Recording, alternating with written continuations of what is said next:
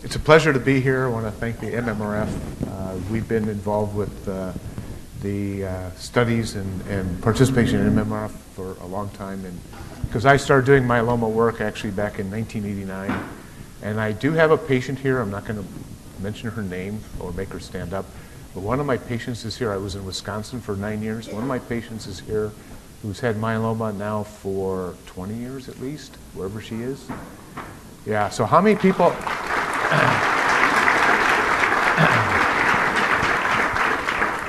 And again, I'm not going to put her on the spot, but I think I put her on a Revlimid trial back in the early 2000s. She's been on Revlimid, I think, for 18 years almost, and still doing well with it. I think this is amazing. So when I first started doing myeloma in 1990 was when I really, after I finished my training, average survival was 2.5 years. 2.5 years. And how many people here are more than 10-year survivors? Look at that. Yeah, so,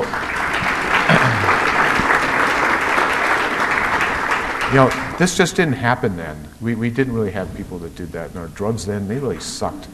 So you guys may not like the drugs we have now. You should have seen what we used to have. Back then, we really did give people chemotherapy, and actually I'm going to talk about chemotherapy. Everyone else here is talking about targeted drugs, but in transplant, we still haven't got targeted therapy. But back then, that's all we had, was chemotherapy drugs. They didn't work very well. They made people sick, made their hair fall out without a transplant, and the patients didn't do well. And we are truly blessed to have organizations like this that help promote drugs to get to the market to help you live longer and live better lives. So with that, we're going to talk about transplant. So my former colleagues have both told you that there's initial therapy. We need to cool off the disease. We want to get it under control. The drugs are much, much better, whether you're on Revlimid, Velcade, dexamethasone, Kyprolis, Revlimid, dexamethasone. They work actually very well. We're going to talk about that in a little bit. Then you have a choice if you're considered a transplant candidate or not transplant candidate. If you're not transplant candidate, the current dictum in the myeloma field is you stay on what you're on. So if you're on VRD, Velcade, Revlimid, dexamethasone, you don't have a transplant, the current dictum is you stay on VRD or some modification thereof. You do not stop treatment. That being said, when the pharmaceutical companies actually estimate how long people are on their drugs, the average duration of an individual being on Velcade is about 6 months, and the average duration of an individual being on Revlimid is about 10 months.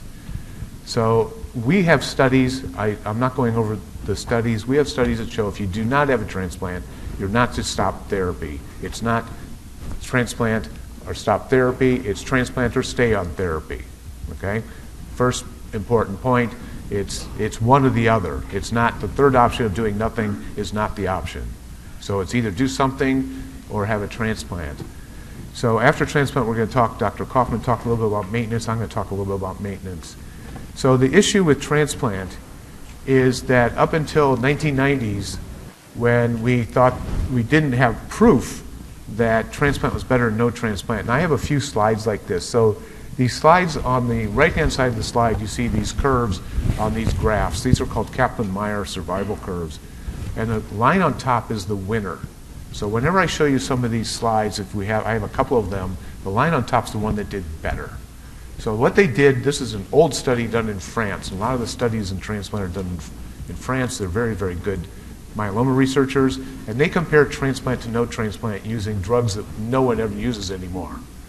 But this was back in 1990 they started this study. They published it in 1996. This is like ancient history, but this set the transplant field on a roller coaster to go from there on.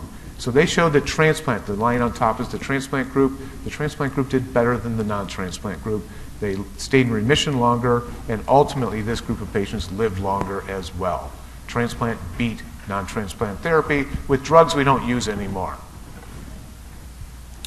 So why do we do transplants? So melphalan, which is the drug we use for transplant, is the single most potent drug to treat the disease.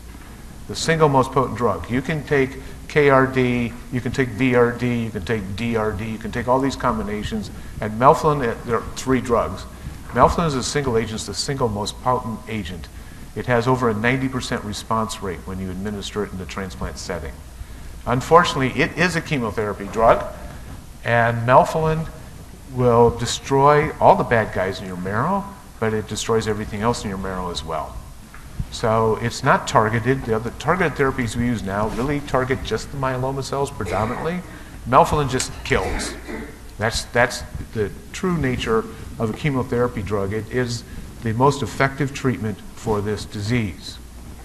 So it can be done after you've had usually 2 to 4 cycles of initial therapy. The induction therapy is the time it's typically done. I'm going to show you some data on whether that should be at that point in time or later. And it is considered standard of care throughout the world. Throughout the world. There's nothing investigational about transplant. So for this large number of people in this room who have not had a transplant, I want to give you some statistics. There are, as Dr. Cole showed you, there's about 30,000 individuals with myeloma diagnosed in the U.S. a year. Of those 30,000, the average age is about 70. I'm going to talk about older individuals in just a second, more mature people, if you will. But if you just take a cutoff of 70 years, that means that of the 30,000, 15,000 are under age 70 and 15,000 are over age 70, if that's the average. Everyone with me? So why are there only about 7,000 transplants performed a year if there's 15,000 people under the age of 70, if you use 70 for a cutoff? So in the Caucasian population, about 55% of Caucasians have transplants that are under age 70. If you're African American, it's about 35% of African Americans are offered transplants. And if you're Hispanic, it's in the 20% range. These patients are usually not referred to transplant centers. Again, this is standard treatment, most effective treatment. So we have way less than half the people who we would consider transplant candidates under the age of 70 who don't get it. What about older age group? Because I looked at some of the questions while I was working in the front, and someone wanted to know, well, if I'm over 80 years of age, can I have a transplant? Almost every transplant center in the country will transplant patients up to age 70. Some centers, ours in New Jersey, will transplant patients up to the age of 80. Medicare does not have any upper age limit. It's not an insurance issue. It's whether you're in good enough shape and if your doctor actually sends you to a transplant center.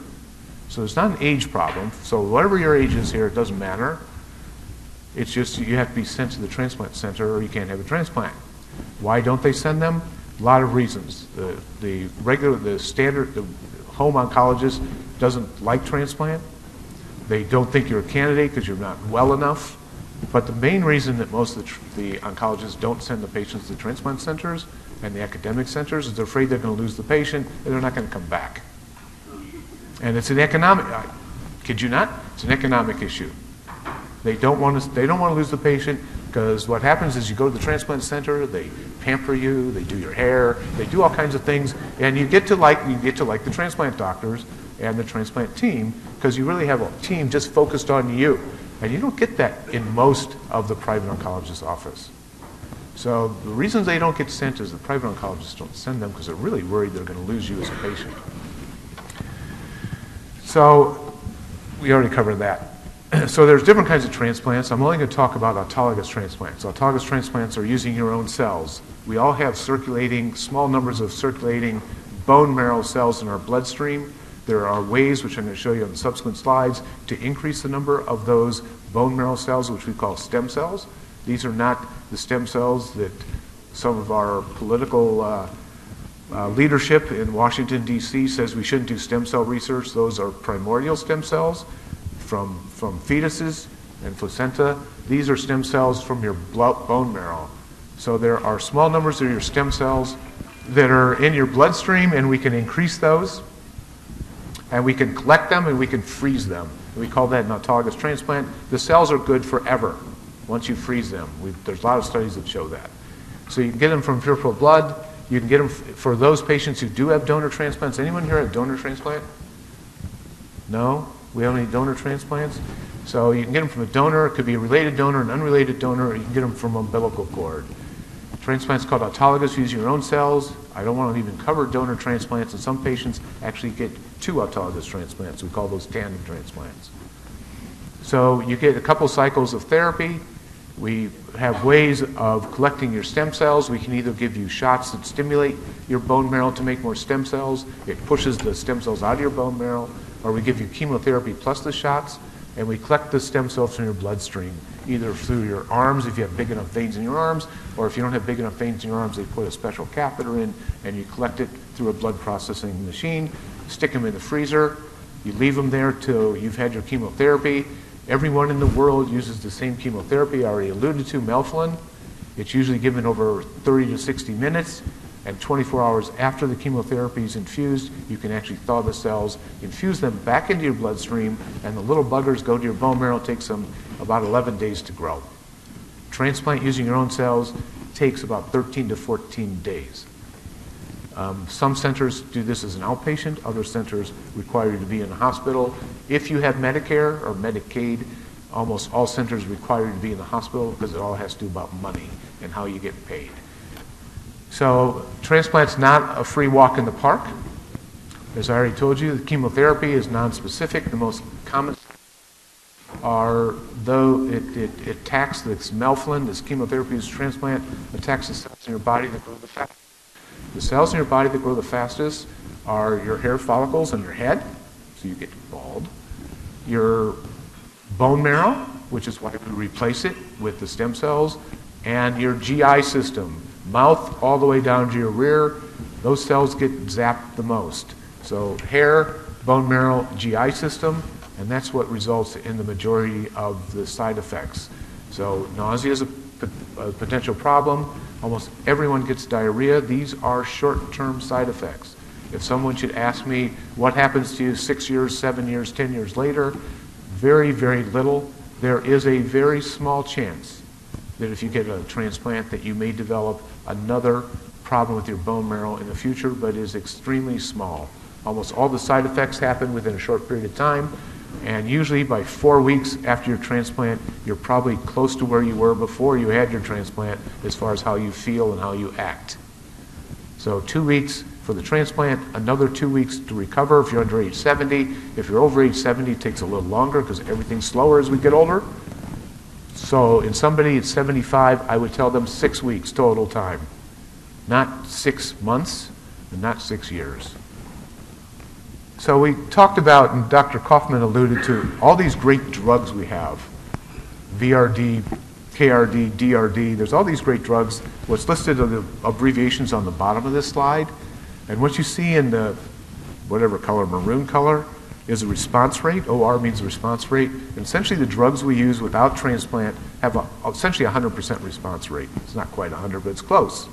When you look at how good the response is, he shows you that reverse triangle, if you will, about how deep the response is. When you look at the depth of response, the depth of response is also very good. The chance of getting rid of over 90% of your myeloma is probably in the 70 to 80% range without a transplant. So if you have such good drugs, why do we have to bother making you lose your hair and have diarrhea for 5 days? Really, who wants to do that? Is it necessary? So they did a number of studies. This just represents one of the studies that was done. So they took a group of patients who were in France, and they also have a group of patients in the US. This is the French part of the study. The US study is completed, but they haven't shown the results yet. And they decided to ask the question again of transplant versus no transplant, but using today's drugs. Not that slide I showed you from 1990. We use today's drugs. So patients either got VRD or they got a transplant. So they wanted to find out, do you need a transplant if you get good responses? And the answer is yes. The patients who had the transplant stayed in remission longer than those who did not have the transplant. Okay? There are a number of other studies that prove the same principle, that if you have a transplant, you stay in remission longer. A good question, which someone could raise, is do you actually live longer because you stay in remission longer? And the answer to that isn't known yet because the study is not mature. The COMPASS study from the MMRF also shows that transplant is superior to no transplant. Everyone agrees, yet 2/3 of the people in this room have not had one. And I don't think I'm talking about the caregivers. They probably don't need it. So this is to show you that there's a number of studies showing that transplant is superior to non-transplant. When you look at the I can only point one way, guys. I can't point both ways. So if you look at how long, PFS is how long you stay in remission. If you look at the PFS, what you'll find is that the duration of transplant is in the 12 to 14 month range for the most part. How long longer periods of time you stay in remission. So Dr. Coffin alluded to the depth of response. We would like, and I'm pretty sure later on today, we're going to talk about a thing called minimal residual disease. So briefly, just so you know, so I can set up my next slide after this one, minimal residual disease is getting 150 points on a 100-point test. Okay?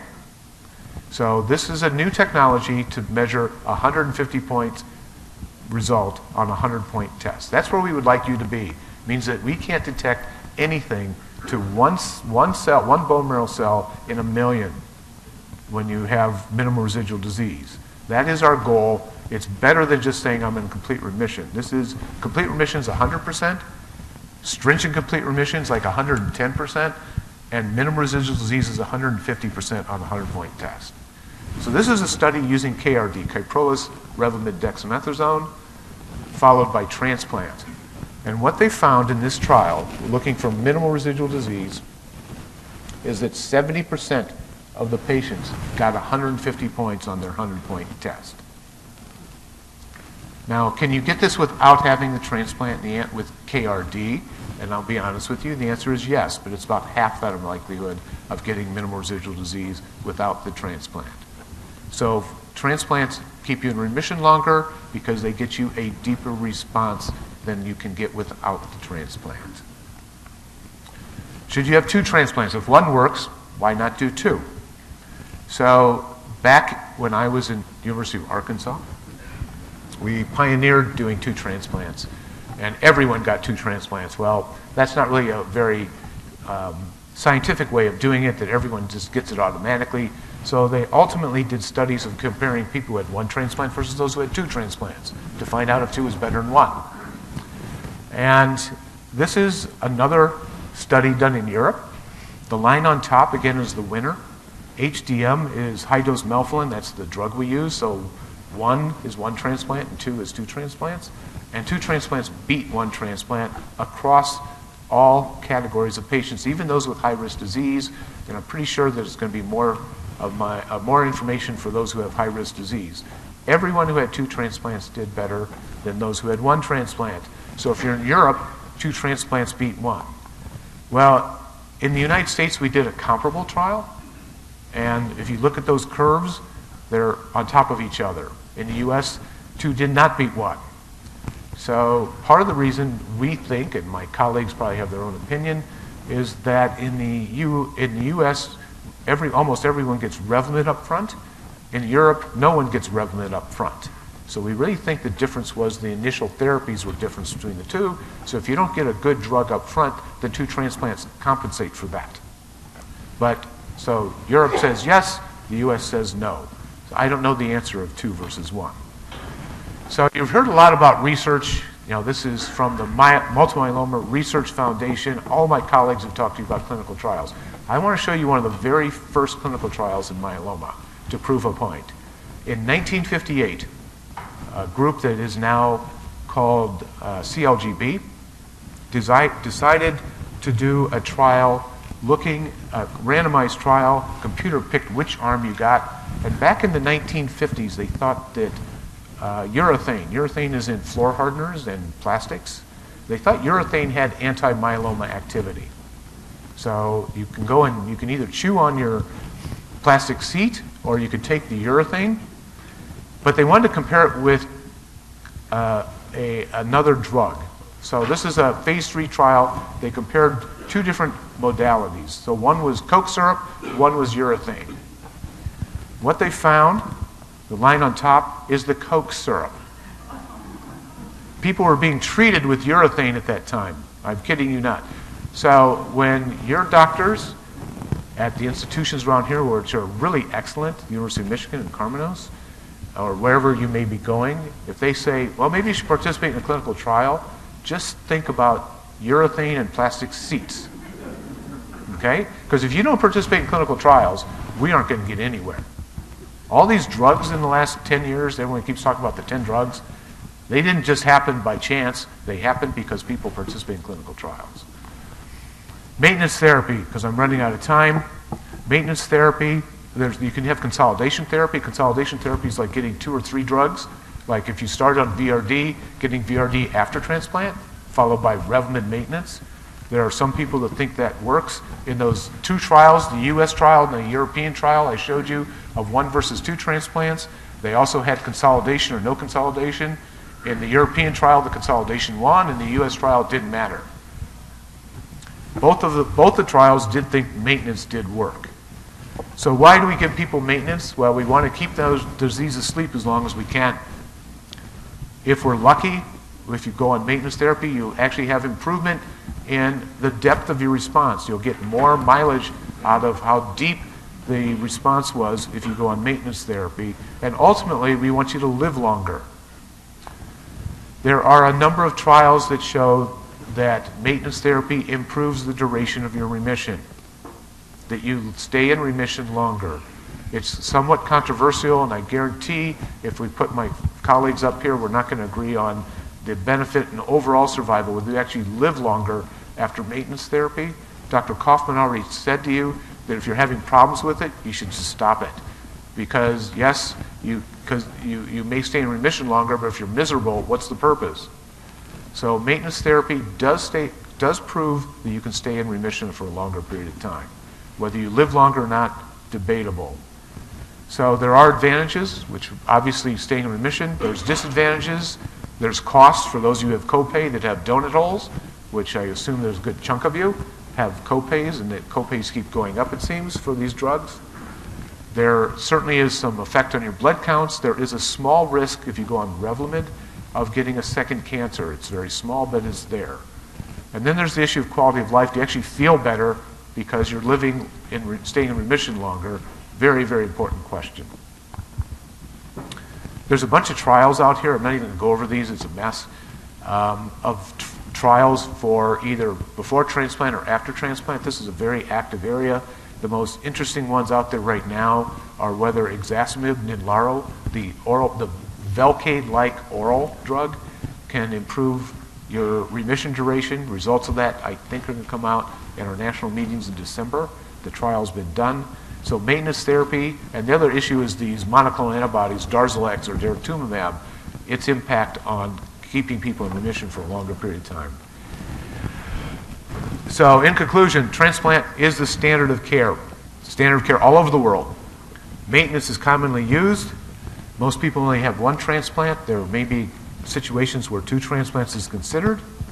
Early transplant, not waiting and having a transplant later, is superior to waiting to have a transplant. You should have it early in your course, not to say it can't work if you get it later. It doesn't work as well if you get it later. I'm not even going to talk about donor transplants. So questions you should ask, and why you had transplant is actually somewhat disturbing to me, but you should ask your doctor if you're a candidate for a transplant, and if they say yes or no. If they say no, you should find out why they think you're not.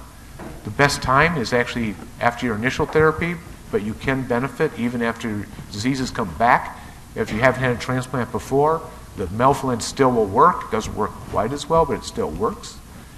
You need to find out where you can have a transplant. Transplants are covered by all insurance companies, private, state, and federal. We already talked about how long you'll be in the hospital. We talked about some of the side effects.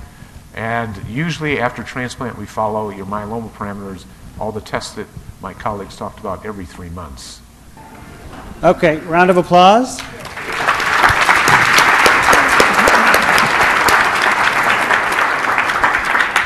We have time for one question before break. We did get a lot, but the question I thought that you might want to address is, and I'm modifying it just a little bit, is what percentage of patients with myeloma ultimately die with stem cells still frozen at the center, and what happens to those cells after a patient passes away?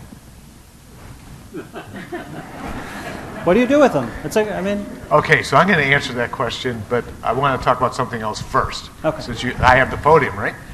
So somebody should say to me, I told you all these bad things that can happen during transplant. So every once in a while, besides losing your hair, which no one's too thrilled about, I already told you about diarrhea. So the biggest risk of doing a transplant that no one in this room would disagree is what's the chance of dying from the transplant, all right?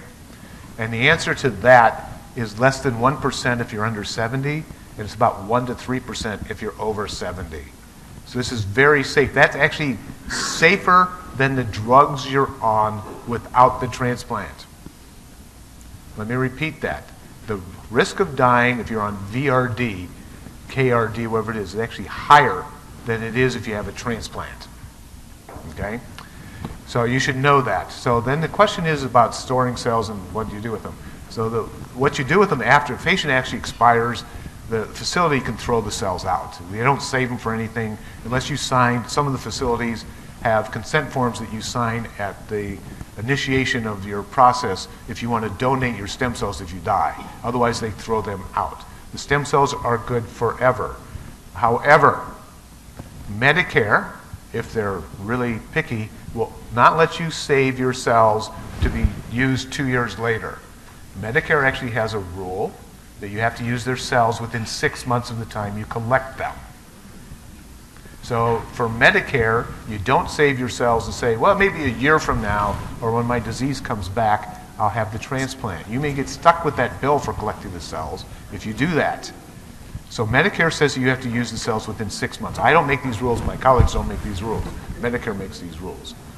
So the cells are good forever, but if you're Medicare, for private insurers, and you get approval up front, they're not an issue.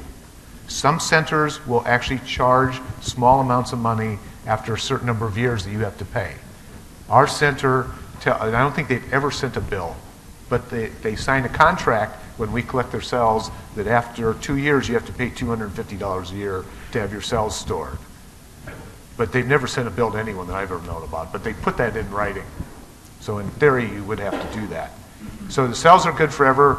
They're used, and usually we collect enough cells for 2 transplants, even though we just talked about whether 1 versus 2 is the right thing to do. Almost all centers will collect enough cells for 2 transplants. However, Medicare will only pay for 1 transplant. 1. All right? Somebody's going to ask this, I guarantee it. Medicare only pays for 1 transplant. You have to use the cells within 6 months. Are we clear? I don't make the rules. This is the way it is. Private carriers will almost always pay for more than 1 transplant, and you can store the cells and do what you want with them. So don't get old.